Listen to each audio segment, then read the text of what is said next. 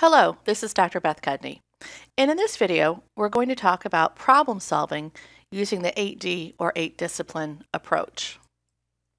The 8D approach is used to help identify, correct, and eliminate recurring problems.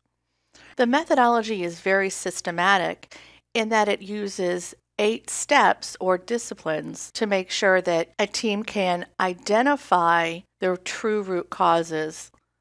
It is a very structured approach to enabling teams to identify the root cause or root causes, which helps the team then to take appropriate corrective action to prevent those problems from reoccurring. The 8D approach is most commonly used by the automotive industry. However, this approach has also been widely used in healthcare, manufacturing, finance, and government, along with multiple other industries. The focus of the 8D approach is on permanent corrective action by using statistical analysis to identify the root cause or root causes.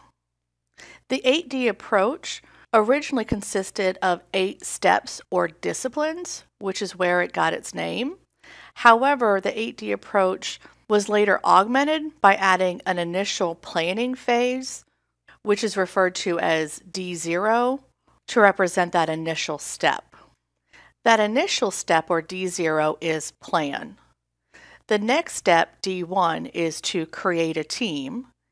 D2 is defining and describing the problem. The third discipline, or D3, is to contain the problem. D4 is to identify, describe, and verify the root cause or root causes. D5 is to choose appropriate corrective actions. Then D6 is to implement and validate corrective actions. D7 is to take the preventive measures. And then finally, D8 is to congratulate your team. So let's talk about each of those disciplines or steps in a little bit more detail. In the initial step, D0, this is where the quality engineer typically will start planning on how they're going to solve the problem. The quality engineer will gather the data, determine the prerequisites, so that they have all of the background information necessary prior to moving forward with the rest of the steps. By understanding the background of the problem, this enables a quality engineer to move into the next step, which is D1, where the team is created.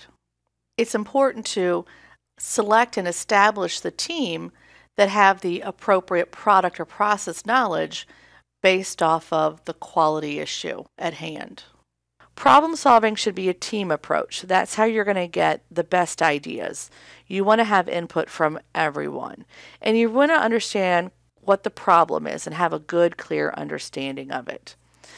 If we have a problem, something that we want to start focusing on is containing it.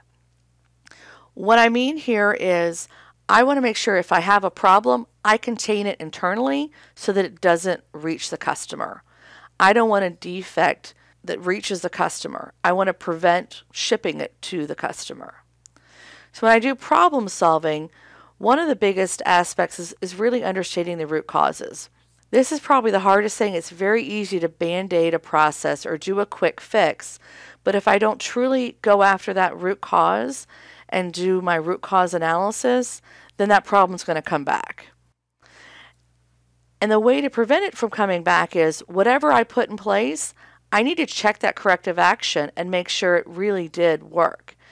I want something like a poke yoke, a mistake-proofing device, to prevent it from happening.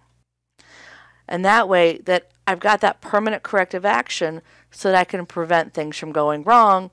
And when I do that, this is where I celebrate my success as a team.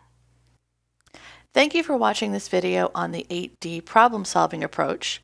I hope you found it useful for improving the quality of your products and services. Thank you.